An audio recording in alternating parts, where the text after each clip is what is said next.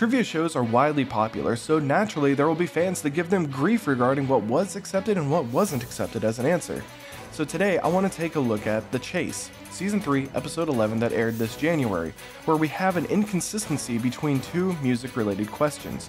So let's break down a German word and a Greek mythology goddess.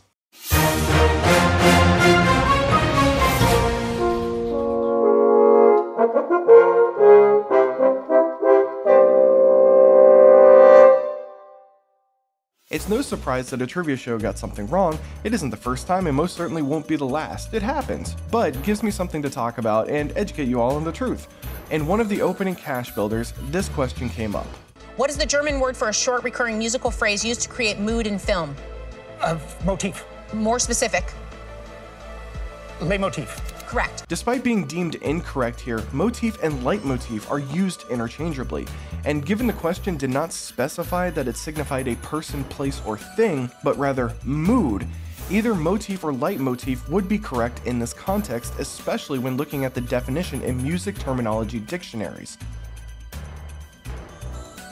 Now, I have no idea what the difference is that the showrunners would say, and even in the music analysis world, I'm not even 100% certain what the difference is thanks to their usage being interchangeable in many places. So, here's my guess. A leitmotif is only a few notes, or perhaps some kind of musical gesture. That can be easily slipped in, and you would only need those few notes to know what it is. A motif, on the other hand, would be similar to a full-out theme, which isn't just a few notes, but melodies with perhaps a structure. Take Jurassic Park for instance. There are 3 confirmed motifs or leitmotifs. I use this as an example because of the few number there are, and it's incredibly to see what the differences are. The island and dinosaur themes or motifs are long, but the Predator leitmotif is only 4 notes long. Now for the other question that they said was correct, but technically incorrect. The constellation Lyra represents what musical instrument? Harp. Correct. Seriously, look up any image of Lyra and find one with a harp rather than a lyre. Technically, these are 2 different instruments. One is small and sits on your lap, and the other is massive and requires a set of wheels to be moved around. When you look up information about Lyra, it does include the harp, but that's technically wrong and kind of my point. Here's another example. Have you seen marching bands with a little music on this thing attached to their instrument? Those are called lyres because of the shape and the design.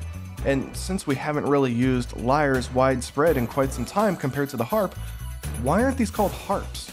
If harp was an acceptable answer here, then motif should have been accepted as well, and he should have been able to bank an extra 10K from knowing the next answer. Of course, this all didn't matter, because in the end, even with the boost of the harp answer accepted, they were still caught by the chaser and left with nothing.